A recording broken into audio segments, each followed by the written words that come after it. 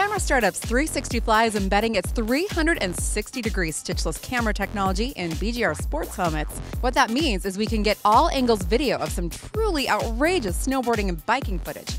I met with company exec Andy Peacock to check it out. What's the big news out today? Big news out today is that we are announcing a 4K 360 Fly camera, 360-degree action camera that shoots incredible images with no stitching and with a single lens. What does that mean, no stitching? No stitching means typically to get 360 now you have to use multiple take 4K streams, up to 6 4K streams into a computer, which will crush your computer, and try to merge them all together to make one cohesive video. With this single lens, you literally can do it from an iPad, from your phone. You can do it within 2 minutes of taking a 360-degree video. You can get it up to Facebook or YouTube. It's a tremendous time saver. And it looks like you're preparing it for some VR and also some action shots. Yeah. Everything you shoot, once you transfer it to your phone or your smart device, has a cardboard-enabled view. So you can then just push a button, put it in your cardboard viewer, so you can watch whatever you just did. We have some hang gliding footage. It's amazing. You can feel like you're there instantly. And this is an exciting announcement as well.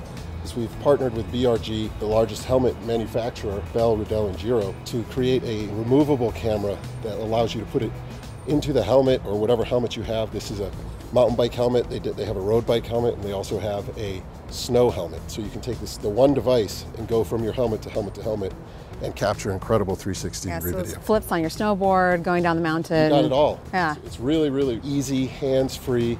It's a low profile. You're not going to get caught on any twigs or bushes. It's a safety factor, and it doesn't compromise the integrity of the helmet. This is a really sweet little device. It's wireless as well, so as soon as you're done riding, you can actually leave it on, pull out your device, transfer the files from the camera to your phone, and start editing and start uploading. What's the resolution on this? What's the kind of quality of video we're getting? The new one, it is the same as the 4K. It's 2880 by 2880. It comes out as an MP4.